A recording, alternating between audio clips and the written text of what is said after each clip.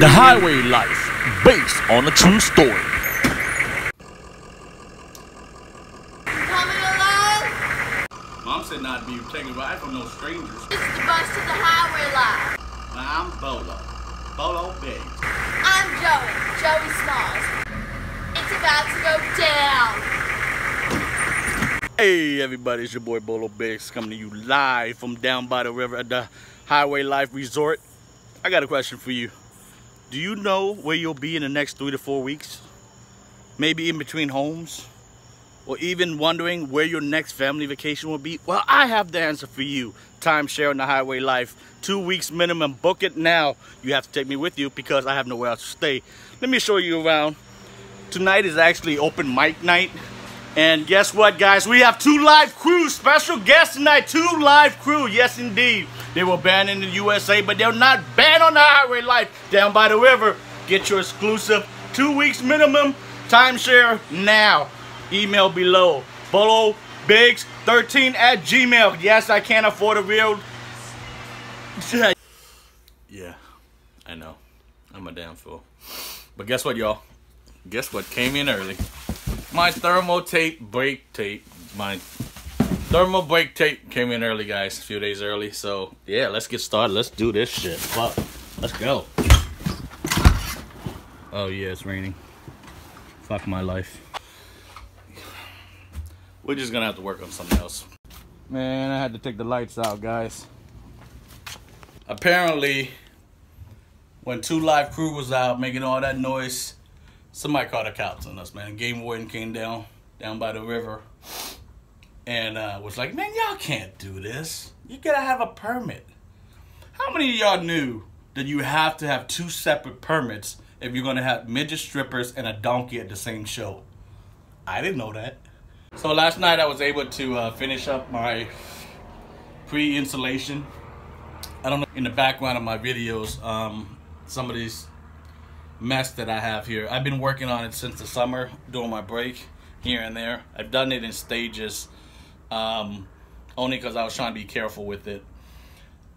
So these pockets here along the side, the reason why they're two different colors, guys, is because I've been on and off doing it. So some of them are older than others. Anyways, I don't like dead space. I don't like voids, and I don't like pockets. They are potential for moisture and buildup. Same thing with these rails up top. The run from side to side, the ribs. They actually are very strong, but it's basically folded metal, and then it's run over. There's a pocket inside of that, and again, I'm not a fan of pockets for moisture and things. Bluebird Parkway, Alyssa with Bluebird Parkway, if that's even your real name, I actually addressed it in a video before I got a chance to. Thanks for stealing my thunder there, buddy. I was going to fill the gaps up top with insulation foam, which I've already done, to help protect that pocket. I've used the great stuff on all of this, guys, all the way around. The black can. You guys saw me use it underneath my bus when I was filling voids, the pockets that were left behind. Make sure you guys are careful with that and don't go overboard. I did mine in stages just because I know it is strong enough to move things. Let me show you what I mean. Here is the rear. This metal piece doesn't serve much purpose other than to hold your wires and protect your wires. If you guys see here, you see that bulge that's come out? Yeah. This one I've already taken care of. I've cut some of it out. That's how strong that shit is. Don't get carried away. Spray it in sections. It's gonna, as soon as it hits air, it activates and it works. The ribs up top, when you do get it in there, as soon as you see the white or the whatever, yellow color, getting ready to pierce through the hole, stop. Because it's gonna keep dripping anyway, but you don't want it to keep expanding. Like I said, the moment it hits air, it starts to work, it starts to activate. It's very important that you don't overfill it, because once it starts to activate and it hits air, it's gonna create a layer, and the inside middle section, which hasn't hit air right away, will start to expand. You don't want to push your ceiling off these ribs, because then your seam is going to bust, and so on and so on. So the moment you guys see it starting to come through, stop. It's going to drip anyway. You can't stop it. One other thing for you guys to see. So once you spray it and it starts dripping, the moment you're able to touch it, break it. It breaks off really easy, because what hasn't hit air yet is going to still push out, and you're going to see new drips. The only reason I say that, guys, is because if you don't let it keep coming out, it's going to keep expanding up top. Again, it's going to burst something. Yeah, good job, Alyssa. Tell Jake I say what's up. I got to run up the road real quick, guys. Before I lay down my thermal tape, I'm going to take you guys along with me. I got to go to the weigh station. The folks that, you know, sell gravel and all, and dirt and all the mulch stuff. When I first got the bus, I got it weighed to see how heavy everything was with the seats in it. So once I remove everything, I knew what I could put back and how much I could add, which I thought was very important. You got to be cautious of it. Jorge, El Jefe, my brother from another mother, will be by tomorrow morning to help me fasten down my boards. That's why I gotta hurry up and do the thermal tape tonight. They are not actually gonna charge me to go drive on this weigh station, so I'm hoping I can take you guys along for the ride. And we are at, how much is that? 72.80. 72.80, guys. What's that, 89.40 or 89.90? The bus weighs 77.80. which includes my custom chair that I had put in, and about 20 pounds of stuff I had it up top and on my dash, but we'll call it 77.80. Originally the bus weighed 89.40 when all the seats were in there. So if you carry the one, not all yellow people are good geniuses in math, guys. Don't be racist. 1160. There's a stereotype for a reason. I'm pretty happy with that, guys. Shit.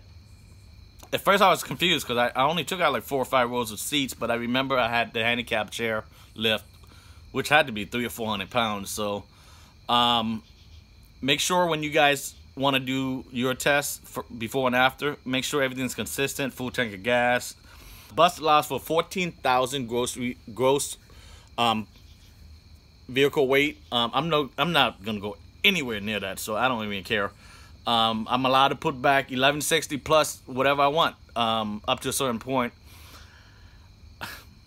I'm thinking like a stripper pole, midget stripper pole, gold plated, maybe even some. Damn, it got cold. Can y'all see me? Can y'all see me? Thermal brake tape, 2 rows. It comes in 1/8 inch by 3 inch by 75 feet. I ordered 2, cost me 90 bucks. I think it's well worth it. I miscalculated, so I had to order a little bit more. I forgot that the 2x6 is gonna take double, because it's actually 5.5. Anywhere and everywhere that touches metal, I'm gonna break with the thermal brake tape. For those that actually did not catch my previous videos on me discussing thermal brake, thermal transfer, I'm gonna include a video by a gentleman. It's about 3 minutes long. He explains a lot better than my fob ass.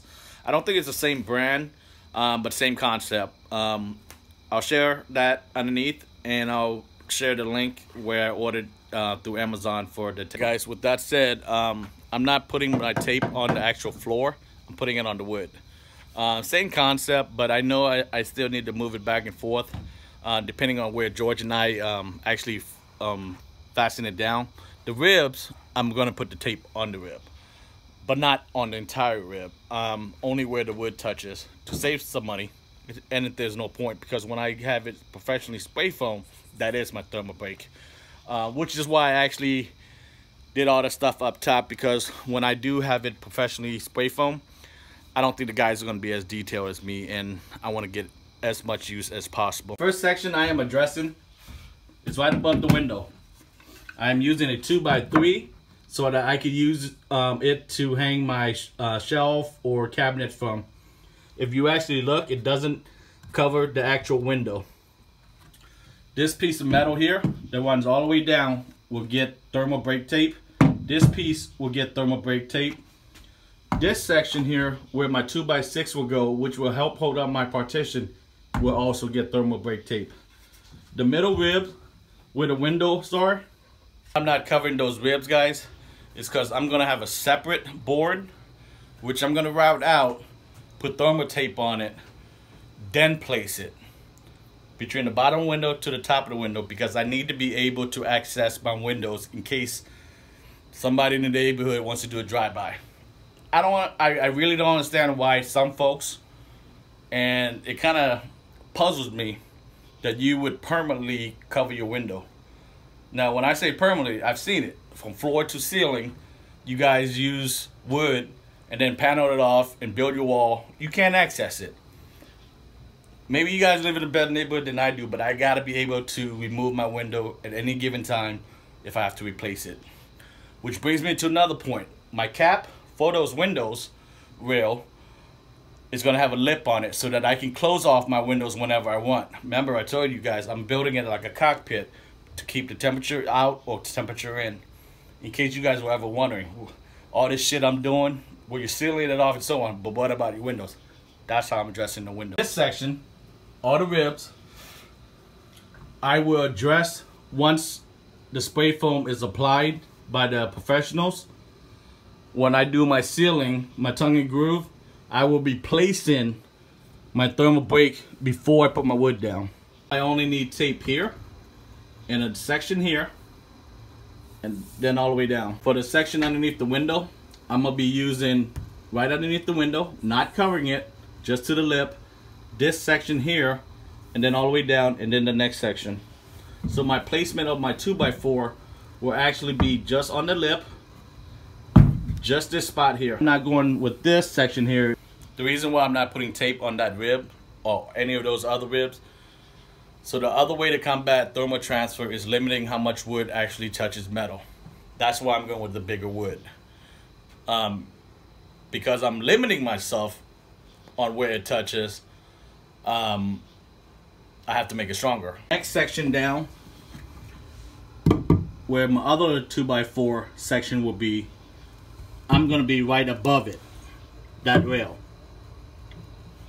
Again, limiting where I touch metal. Now this wood, when placed, this wood sticks out further than this rib. Being that the wood sticks out further than the rib, the spray foam will go over the metal. Then they shave it down. My insulation will be my thermal for that. Now if you're like, well, that's crazy, why wouldn't you use that metal? Because it's so much stronger. Again, limiting how much wood touches metal. I am, however, little grasshopper, going to use a 2x3, not this one, and run it this way. However, I'm gonna place it slightly to the left or the right of the rib, because it is stronger. I just won't touch it. My spray foam will be a closed cell. Not only will it help with thermal transfer, but it will also help with moisture, and it actually helps with structure. You can verify that if you want. Those are the immediate places where I am going to place my tape. As I progress on my frame build, I will add tape. It is very costly, and I don't want to damage it. I have my first piece of tape down. It feels good to the touch. This piece that's behind here is actually only about 1 inch. Remember, the tape is 3 inch, so I'm actually gonna cut it and use it in other places. I don't think I jumped the gun at all on ordering more tape, because I do have areas where I totally forgot about. But it's actually going to work out. It's very easy application. Make sure you guys use a really sharp razor, brand new razor, when you're cutting it in half. But that's what I'm going to do. I'm going to take my 3-inch, cut it in half for the 1-inch area. So I'll have 1.5 inches to work with. I'm pretty happy with this process so far. Definitely strongly recommend it. Again, I know it's a little bit pricey, but you're paying for comfort. My next piece, I know that's a goofy cut, guys, but like I said, I had 3 inches to work with, and I only need 1 inch for the other areas. So I roughly guesstimated. My other pieces I'll cut better, but this piece here will go there. This tape, you're supposed to be able to just roll it with the entire roll, but I'm doing it in sections. So what I'm doing is just kind of eyeing my measurement and just cutting off what I need. It is only sticky on one side that comes off the roll, and it has a sheet protector, I guess. So what I'm gonna do is place it here. I'm gonna give it a little bit of lip. So that's my next piece, and then I'm just gonna cut it here. I'm sorry for the bad angle, guys. I'm working by myself. Actually, it's less than 1 inch, so I'm just gonna leave the entire piece there. I actually have to cut here, excuse me, here, because that's where my wood is gonna run and in. So I'm just gonna kind of eye it. I can always go back and trim it later.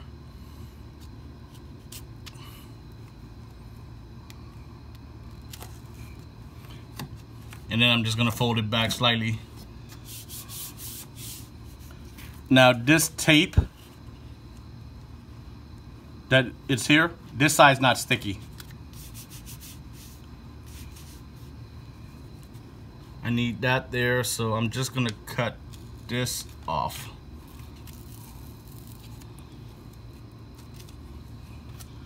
And I'm done with that. Have an extra piece, so I'm just probably gonna put that one here. I put that piece here, and I'm just gonna take this off. Again, this part is not sticky.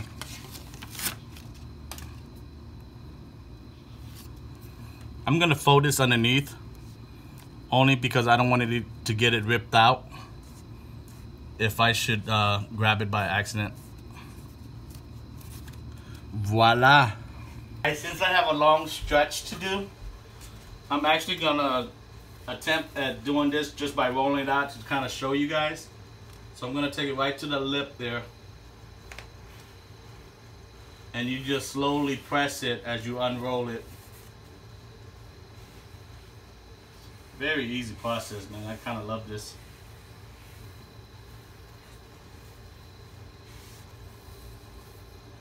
I'm gonna stop at the window and cut it, but I really want to just keep going. Unfortunately, I don't want this video to run long. The good thing about this is you can connect it, the next piece to it.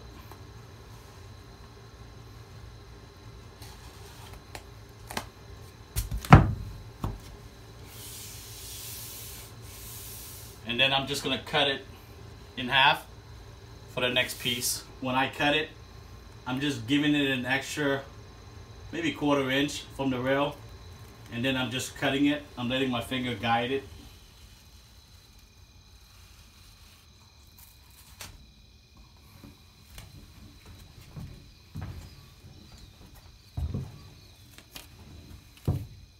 And I gotta make sure I have enough for my 2x3. It actually sits on that rail partially. And that's it. With the rough cut, I'm gonna put that on the bottom where the wood's gonna sit. Well, that's the start to it, guys. The video quality is really poor just because of the lighting on the inside of this bus. But I hope you guys get the idea. Guys, I'm gonna knock this out, the rails, put tape on my 2x6 wood so it's ready to go. The video quality is getting poor, and I don't want